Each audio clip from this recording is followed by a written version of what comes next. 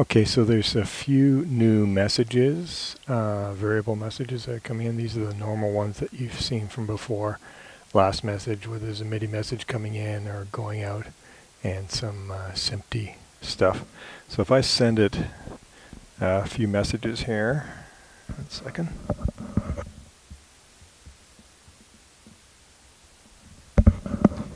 So I sent it some control change messages, and it comes up with the last message, which is control change on channel 1, controller 33, value 96. But now they're separated out into individual variables. So you have the channel, the controller, message, and value. Now if this was a note message of some sort, then it would give you a note value, a note velocity, note channel. So let's pause for a second and I'll take a look at that. See if I can send it a note message instead. So I'll go back here and I'm going to go to my IEC bus. And then looking at variables now. Let's go to terminal.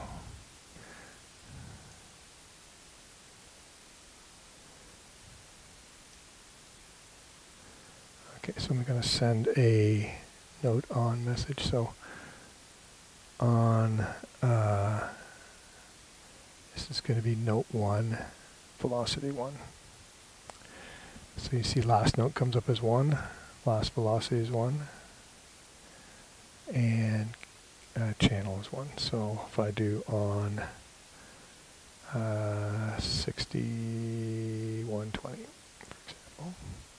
So last note is 60, last velocity is 120. And if I want to, and so see, it matches the last message, but the values have been split out to make it easier.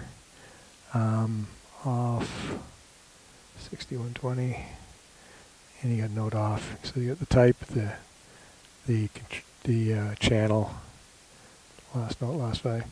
So with that, we can use. We should be able to set up a trigger a lot simpler for pushing a button. So check value when a message comes in, and the message is a note on message. Trigger press and release of the button that's come in.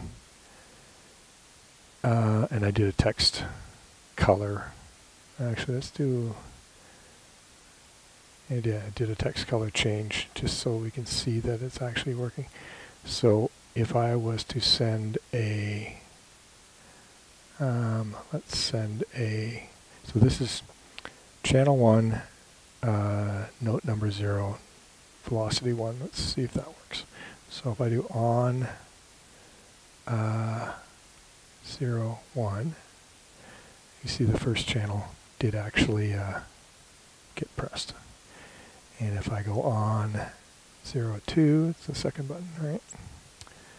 If I go on 1, 1, it should be the next page, the next line down.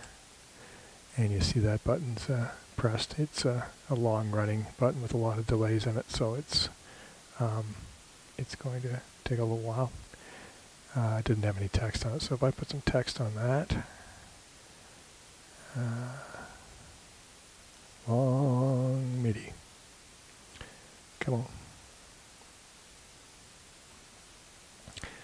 And then go back and do that again with the messages. Okay, so on 1, 1. So it changed the color to show you. So anyway, that's going to be easier for the receive a note message, and press a button.